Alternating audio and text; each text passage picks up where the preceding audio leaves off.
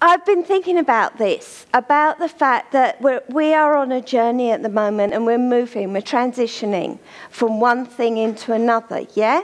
And so we don't really know what it's looking like other than the fact we'll have a congregational pastor, we'll have more involvement in family and domestic violence support work, we'll be expanding the stuff that's going on in ER. I don't know if Vicky was aware. But anyway, all this stuff just keeps growing. And so, but we're moving and sort of things are changing. But what I want to make sure is that we make sure we pack and keep our essentials, yeah? We don't leave anything behind in the journey. So that made me think, okay, so what is it that we need to be taking with us? What is it about us? What makes Christie's Beach us, yeah? And what do we need to make sure that in the move we don't lose? What makes us us?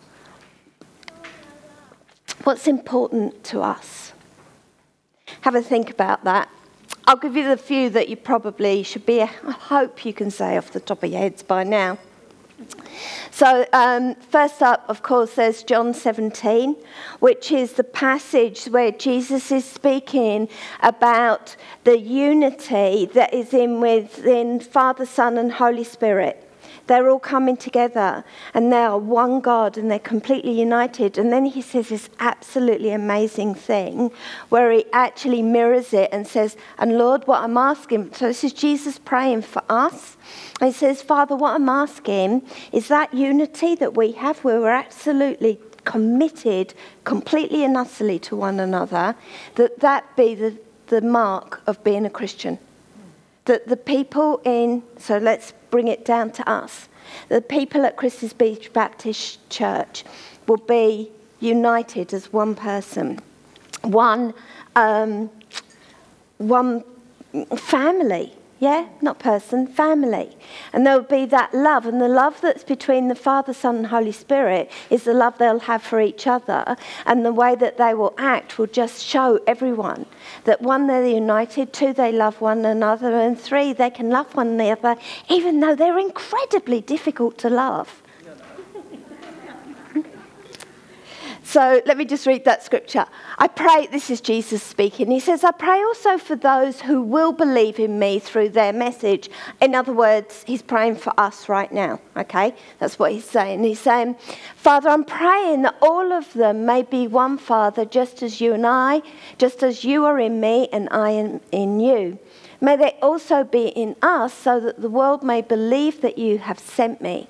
I have given them the glory that you gave me, that they may be one as we are one. I in them and you in me, so that they may be brought to complete unity.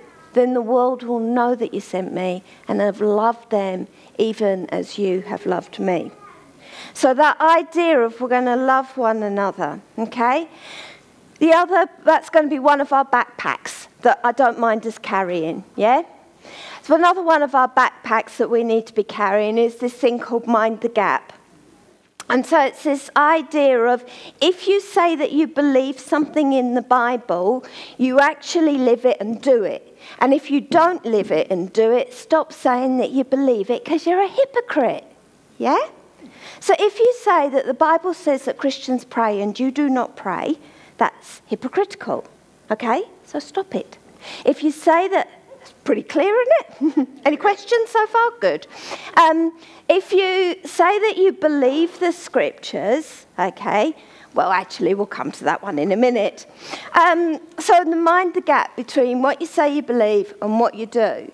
And if you've got a gap, you do something about it. Either stop saying it or start doing it, yeah? So that's another backpack that, we don't mind carrying.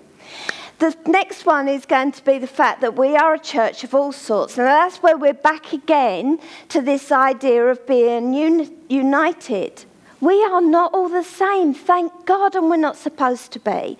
Except that what happens in churches, in my very humble opinion, and you all know how humble that is that what we do is we tend to gather around people who think like us, act like us, believe the same things as we do.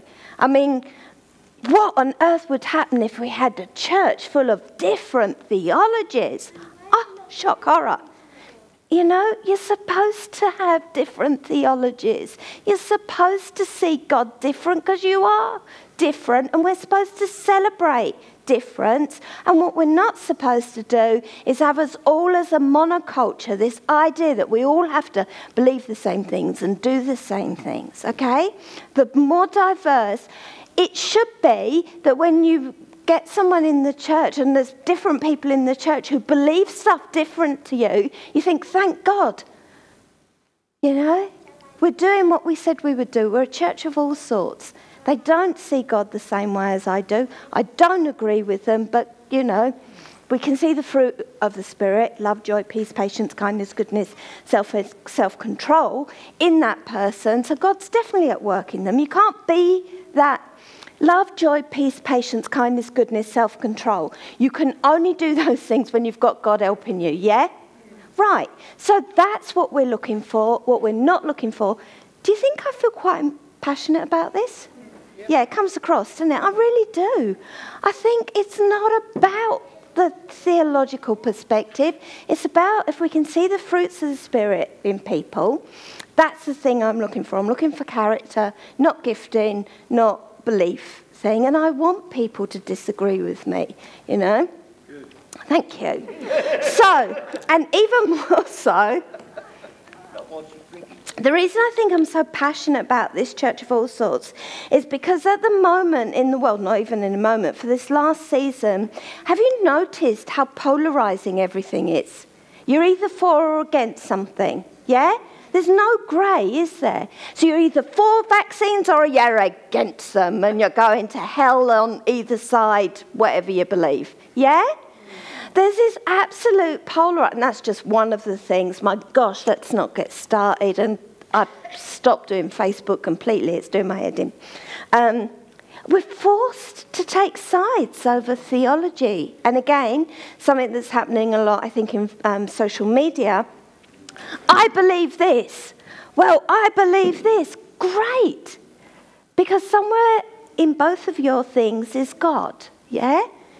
You don't have ownership and rights on God's, and you can't make God in your own image, although people do. And I've seen that thing of like polarising over theological positions, you know? And the other thing is, to be honest, church, I've noticed it creeping in here. I've noticed this thing where people are saying, well, I believe this. Do you know that, you know, well, pick on me because I'm here, okay? But do you know what Julie believes? You know? Well, there you go. Sometimes I didn't even know that I believed that. So, and I've just noticed this thing creeping in. I've noticed this thing creeping in with gossip, where it's just like, have you heard about... It's not quite done like that. We wouldn't do that because we're nice. But it's just got that edge. Do you have any idea what I'm talking about? You're all looking at me as if you've got no idea. But that thing that people do that just goes, you know about them, don't you? The other. Yeah, the other. There's that thing of gossip or complaining. Either complaining, leadership, oh, do you know what the leadership have done? Do you know what the oversight team's done? Do you know what Julie's done? Just so you know, I probably did. Whatever the thing is, but it polarises us, yeah? Are you going to be on my side as I complain about what, you know, Julie's done?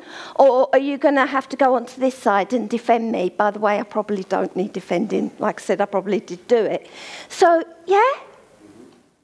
And it's that thing, and it's subtle. Oh, it's a subtle little sneaky. What is it? About foxes who come in and steal your fruit and grapes? This little thing that comes in, nip, nip, nip, nip. And it's actually taken away from my backpack of one of the things that's our values, that we actually do think differently. We are odd. There are people in the church that I don't like. You know... It's just people that you just have to work at. That's brilliant. That's awesome. That's something we celebrate. So if you get that thing of like, you know, oh, she believes this, yay! So I know, isn't it awesome? I don't agree with her at all. It's so great because we're a church of all sorts, all right? So watch out for it, particularly because it's the Spirit on the world. And we do not conform to the pattern of this world, but we are transformed by the renewing of your mind. So change your mind on this and celebrate difference, even if they don't agree with you, particularly when they don't agree with you theologically. All right, so what have we got? We're getting through. Are you keeping up? One of the things, so let me come back to just putting all of those things together, just as like a recap. So actually what I think I'm saying is we've got a mind the gap moment actually happening in church right now, right? Because what we say we believe is John 17 and the fact that we are united together in Christ as the Father, the Son, the Holy Spirit are united, we are as a church, okay? That's what we say we believe. John 17, and every week, every time he says it, you know, he being Daniel, hello love, sorry. Every time Daniel says it, it's like, yeah, we believe that. You know what she's like, don't you? You know? If I were you, I just wouldn't have her. Well, in fact, I wouldn't have her around. Is anyone noticing a little bit of a mind the gap moment? And yet we say we're a church of all sorts. We say we believe this. So what I'm saying is these backpacks are the things that we need to actually work really hard to keep an eye on, particularly in this season. And I'm not saying, because I know that some of you are going to be sitting there and saying, what about heresy? Oh, I know. But just what about the times when someone says, honestly, okay, I've been a pastor now for a long time. It's because I'm a grandmother. 2 weeks. So I've been a pastor a long time, okay? I'm pretty sure now I'm now at the stage where I can't be shocked anymore at the things that people tell me that they believe or that they think about God and everything. And so I've heard it before. And yes, I've heard heresy and I've heard it in this church, okay, where you just think, oh, okay. I don't even know, I can't even think of a scripture that goes with that, you know? So I'm not saying that it's not difficult when someone says something and you think, oh, that's outside of my thinking, yeah? And are we sure about that? And I am not saying that we just go, oh, that's nice. Yeah, we all believe everything here. I'm not saying that, okay? I'm not asking you to change your mind over your theology. Well, actually, sometimes I am, okay, when it's heresy. And, we sort of talk about it for a while. But most of the time, we don't do that. What we do is listen to what the other person has to say, but I don't have to agree with them, okay? I just listen to what they have to say, and we work it out as a journey. And I really do try to understand what it is they're telling me. I don't listen so I can form an argument to tell them why they're wrong, okay? That is not listening. That's a mind the gap moment, okay?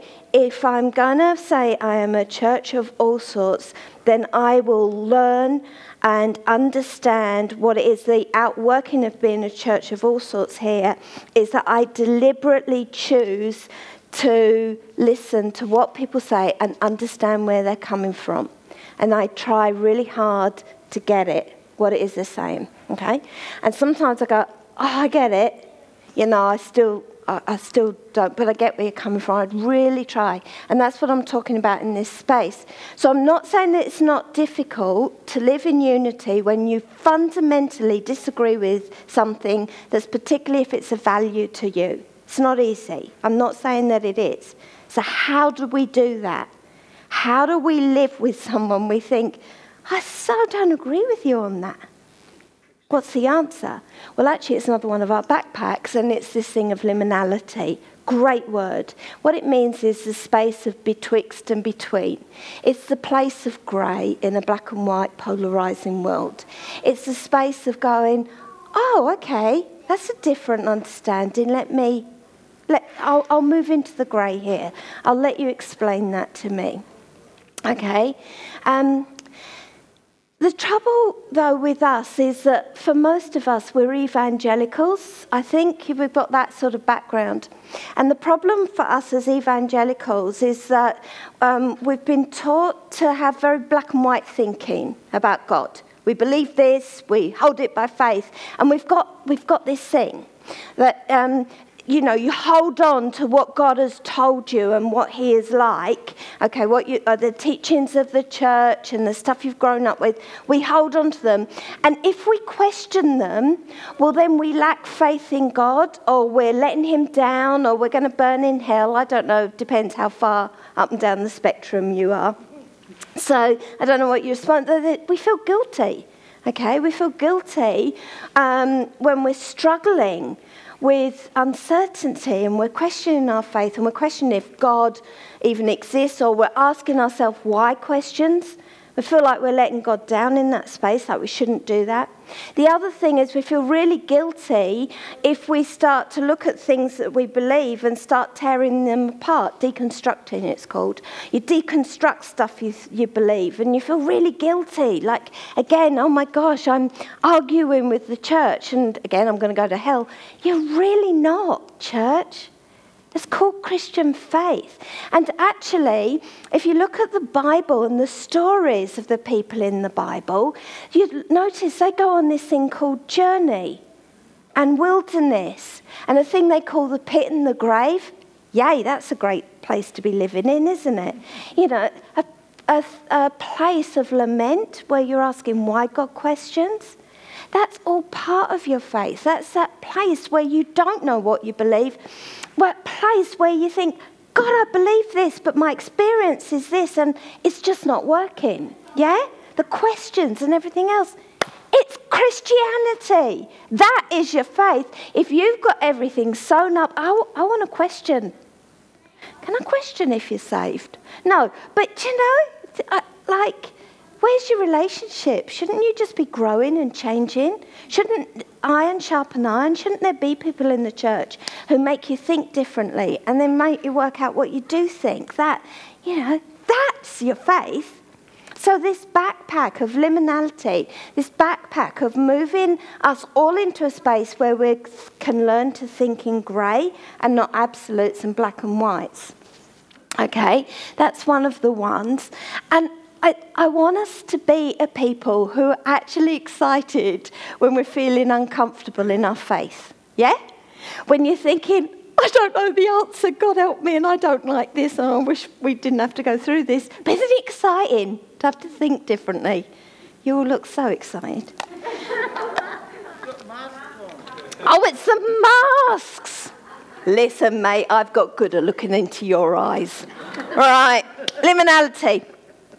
All right, I've got 2 more backpacks, but I'm only going to do one for you today. This one I will do next time I preach. Be a prophetic church, because I guarantee you're not thinking what I am. So we'll do that one as a whole sermon. But the next one, okay, is from this psalm, which is Psalm 68. Okay, and it says, sing to God, sing in praise of his name. Extol him who rides on the clouds. Rejoice before him. His name is the Lord. Now, before we, move on. This comes from drinking too much water. What do you think when you hear that part of the scripture? What do you think about God? Doesn't it? Yeah? Do you start thinking things like victory and overcoming? God is for you, not against you. Do you read things like this and start thinking, this is my God and my God is for me? Those kind of things. Yeah, it's great, isn't it?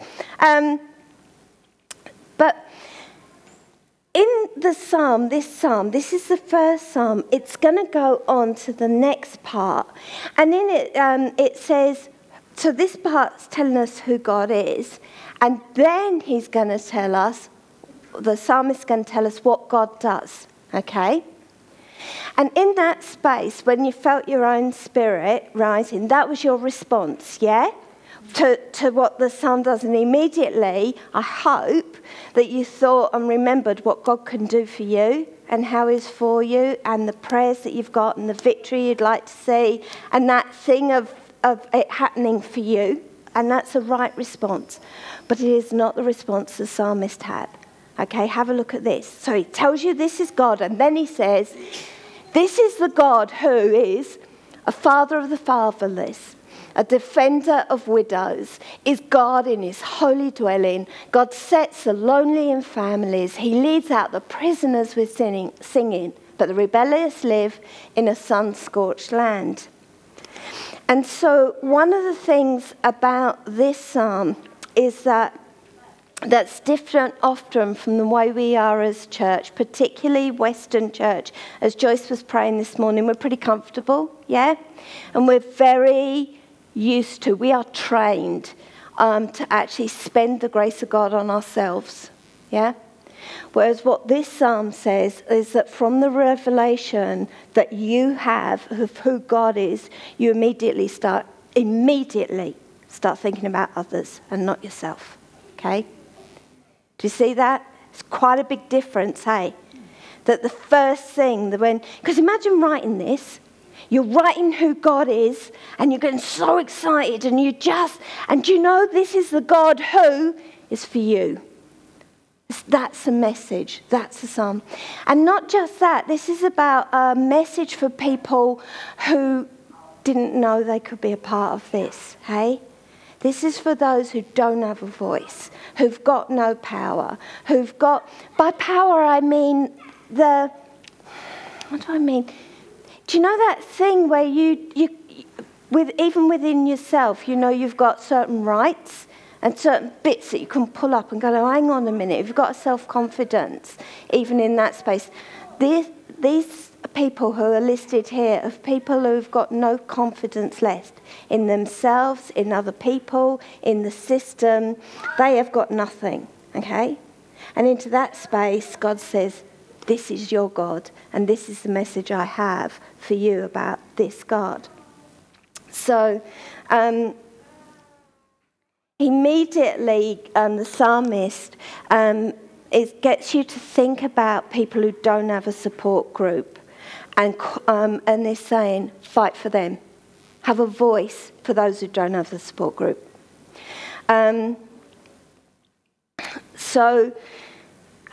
For this psalm, actually, which is quite a long psalm, I sort of do it in shorthand, and I use that one verse which said, God sets the lonely in families. That's my shorthand prayer for praying the whole sort of verse. So that thing of actually seeing that God would use Christie's Beach Baptist Church as a place where we can put lonely people into families and groups, or a place where the lonely feel like they belong, they're welcomed, they can come in and join, or we've actually gone out and put our arms around them and drawn them in. It's both, isn't it? It's both and. Now there's a pastoral care group that runs with a few of us. So there's myself, there's Anne who's waving, there's Rob Jacobs who's not here, he's one of the ones gallivanting away. Tom, smile and wave. So, Sue, smile and wave. So it's a group of us, and we meet together and we pray and we do all this stuff. We primarily focus on the people who are not in groups. Okay, that's my job. As pastor, I see that as my role and responsibility to look out for the people who can't look out for themselves, who aren't in groups, or lives have become such that they're just falling out of the edges. They're the ones that I focus on. Okay, and the reason why I don't focus on you lot when you're in groups and everything is because I think the scriptures are very clear. Okay, the pastor is not the pastoral care. Okay, in fact, Daniel, as you know, won't even be called pastor because he started the I pastorally don't care group. So we have to notice our giftings. The call of you have learnt and you're doing better. Well done. So scripture is clear. Okay, that hey. It sets me up for failure. It does set you up for failure, you're right. So you try so hard, don't you? So anyway, we're not doing that. We're not doing marriage guidance and counselling, are we? So no. Pastoral care, I'm pretty sure, I know that the scriptures say that pastoral care is your responsibility as the body of Christ. You are responsible for the pastoral care. Okay? And you're responsible on 2 levels. The first is to put yourself into a group. So you've got people who are looking out for you. You are Christians, and a lot of you have been Christians a lot of years, okay? Do you remember what Tani was saying about grow up? I think this is one of the areas, hey, grow up. Put yourself into a group where you can actually have a group around you who you can share with, who you can say, hey, can you pray for me in this area? I'm going to need a bit more prayer support. I need some help in this. So put yourself into a group with people who can look out for you. But the second thing is, I'm not expecting you all to have, be aware of everything and everyone who's going on in church. But in that group, you're the pastoral care. So the second level of responsibility is that you're responsible for the people in your group, yeah? That you are looking out for them, that you are praying for them. If something's going on in their life and world, that you're giving them a ring and all of that sort of stuff, yeah? So, and you're checking up. And why? Because that's the Christian faith. So, and I am convinced that in this area, we will have to answer to the Lord on Judgment Day. And I don't behave yourself, because otherwise you're going to hell. I don't like that kind of, teaching. But actually on this one, I think the scripture is really, really clear. The Lord is going to say to us, who did you clothe? Who did you feed? Who did you support? Who did you go and visit? Who? And as you're standing there with him and you look out over all the people in Christie's Beach, just in the church here, the Lord's going to say, who did you do that for? Yeah? And that's where you can turn around and say, oh, well, we actually did an awesome job because we were actually listening when Julie preached. Yeah. Okay. When did you feed me? So this attitude of, I know Jesus, so what can I do for you?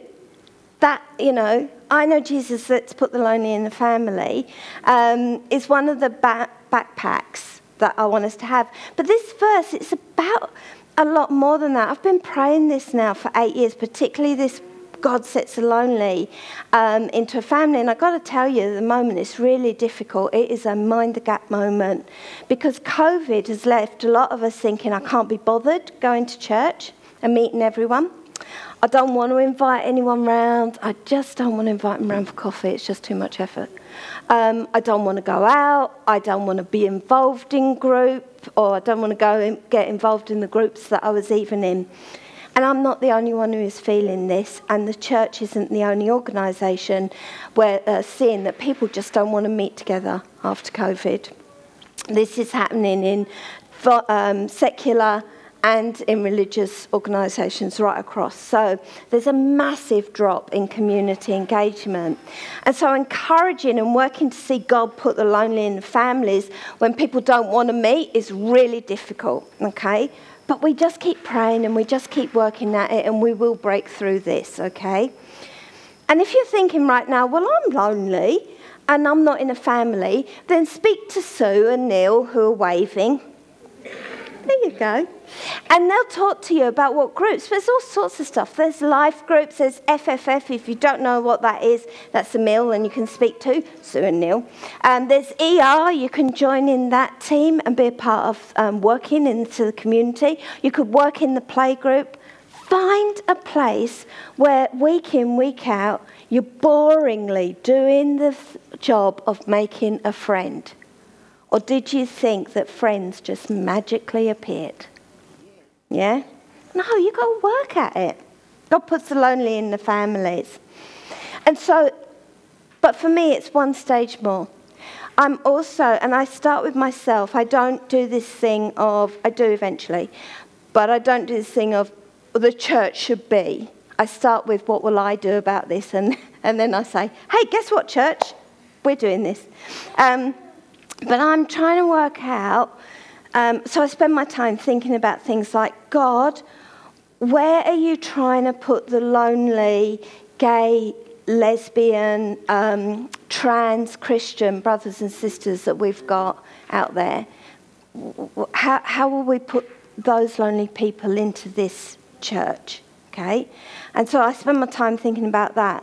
I'm putting the lonely into the family to do with women and families who are in domestic abuse situations where their relationships are really stressful and controlling. I spend my time praying, thinking, God, how will we put those lonely women into this family? Now, it's God who does it, but we cooperate, yeah? We're his hands and feet.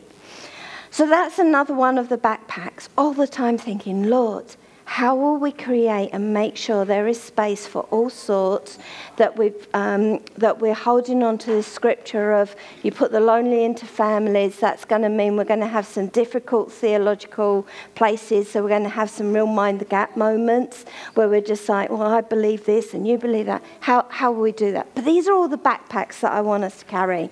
So this is my recap for you. All right. These are ours, the ones that I think we should be carrying. Liminality, that greyness, that ability to journey and not have the answers. Mind the gap between what we say we believe and we do, so we're not hypocrites. Working to keep the unity of the Spirit. Welcoming.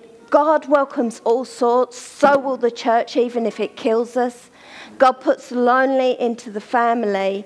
And next time I'll talk about being a prophetic church. Now, they're my backpacks. Right? So now I'm the mum again. Okay? If you take it, you've got to carry it.